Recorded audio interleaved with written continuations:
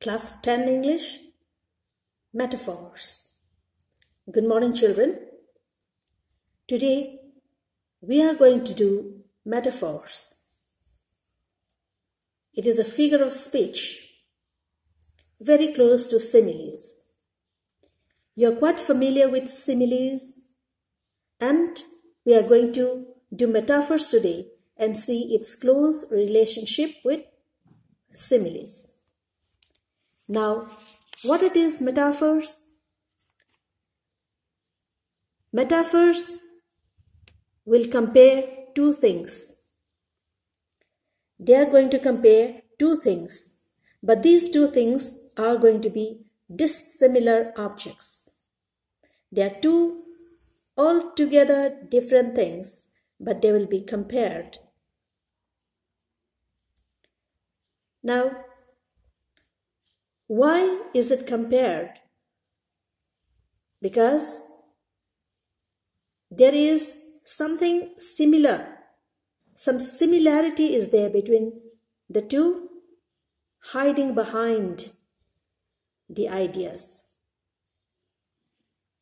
The character of one is brought over to the other. We say that it is a comparison of two dissimilar things. But there is some similarity between them, and they are hidden similarities. Now, why do writers use metaphors? What is the purpose of using metaphors in their writings?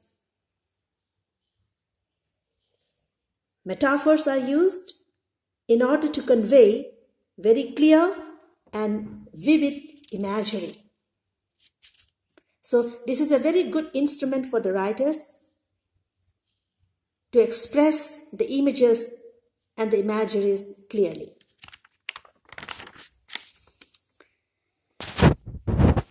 Children, look at what I have drawn here. M and S. M is for metaphor and S is for simile. Now, what do the metaphors do? The metaphors say that A is equal to B. And the similes say A is like B. Metaphors will forcefully bring the similarity between the two. A is equal to B. Do you find any similarity between the A and the B here? Not in the strokes, not in the curves. There is no similarity between them when you see. But the writer will try to find out some hidden similarity between A and B and will say A is equal to B. But simile will say A is just like B or is like B. Now children, when we say A is equal to B, we don't mean to say that it is literally true. We mean to say that they are equal in idea, just in idea. Now children, while doing metaphors, examples will do best. Now you must have heard of a drama, Romeo and Juliet, by William Shakespeare, in which Romeo, the hero, compares Juliet to sun. Juliet is a woman. Now, Juliet becomes a sun. You are the sun. Juliet and sun are two very different objects. But there are certain characters in Juliet. The warmth in her, the radiance in her, the power that she gives to Romeo, the strength that she gives to Romeo. So these are the things that you find hidden in the character of Juliet, that is just like the sun for Romeo. For Romeo, Juliet is a source of all power. She is the inspiration behind his life. So Juliet is the sun. Though actually, literally, Juliet can never be the sun. Okay? There are some words here. Heart of the city. Heart of the city. Heart. Heart is to be found in human beings, and city is not a living thing, but the heart of the city does convey certain idea. Just as we have heart in the center of our body, so also does the heart of the city indicate the center of the city, in the middle of the city. Now look here, foot of the mountain. The foot of the mountain. Mountains don't have feet. Human beings have feet. So foot of the mountain will be the beginning of the mountain. When you go from down upwards, the starting point. Then you must have sometimes heard of people storming out. When mother is very angry, she storms out of the room.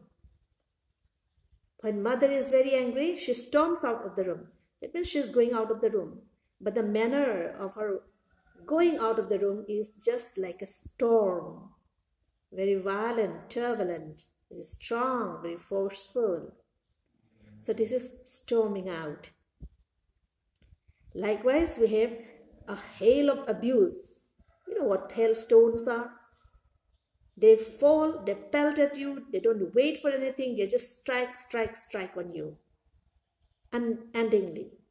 They keep coming to you repeatedly.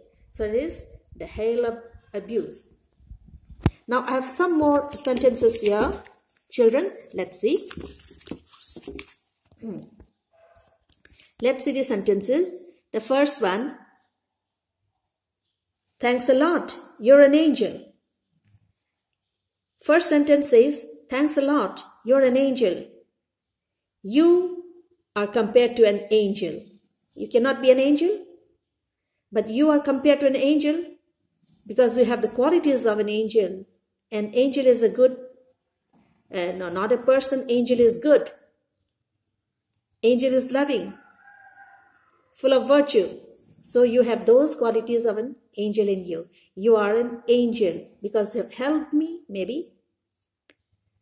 Then look at number 2. The people in the station are just a bunch of sheep. Are just a bunch of sheep. People are compared to a bunch of sheep. You can say a flock of sheep also. But here it is used as a bunch of sheep. It can also be called a bunch of sheep because the sheep gather in a bunch. They collect together and without thinking, without any reason, they'll just do what others do. They don't act logically. They just follow the leader, that's all. So these people in the station are compared to a bunch of sheep. Mother is a busy bee. Mother is so busy that she's just like a bee. She does one thing and then the other. She goes here, she goes there, and everywhere she goes, there is full of work and work to be done alone. Then number 4, theirs is a sour friendship. A friendship which is sour. Sour has got to do with taste. But this friendship is compared to a sour taste. 2 different things put together forcefully. It means that the friendship is not very good. Milk turns sour. It means it is not tasty. It is going bad, spoiled. So the friendship is no longer good. All the world's a stage, and we are actors and actresses. All the world is a stage. The world is compared to a stage. The world is compared to a stage, and we, the people on the world, are just like actors and actresses, are compared to actors and actresses. That means we are on the earth and we play our part and go. Rohit is a Michael Jackson of our school. Rohit is the Michael Jackson of our school. Now, Rohit cannot be Michael Jackson and Michael Jackson cannot be Rohit. But Rohit is the Michael Jackson of our school. Maybe Rohit is able to sing and dance the way Michael Jackson does. My father is a Hitler. My father is a Hitler. My father and Hitler are two different personalities. They are two different personalities. But there are certain characters of Hitler in my father. The qualities of Hitler, the characters of Hitler are there in my father. He is the lion of the town. He is compared to lion. So in the town, he is so full of courage. He is so ferocious that he is just like a lion. So now I'll give you some assignments. In your first lesson of your English reader, there are some words. There are some words which are used metaphorically. So, after reading a letter to God, please find out how they are used as metaphors. First one is clouds, next raindrops, next hailstones, next locusts, next an ox. So, I have picked up these 5 words, 5 rather objects which are used metaphorically in the lesson, A Letter to God. And please see how they are used, and you try to make one sentence using them as a metaphor. One sentence with clouds, another with raindrops, another with hailstones, another with locusts, and another with an ox. So this is your homework. I hope I have helped you a little in understanding what a metaphor is. Go ahead. Thank you. God bless you.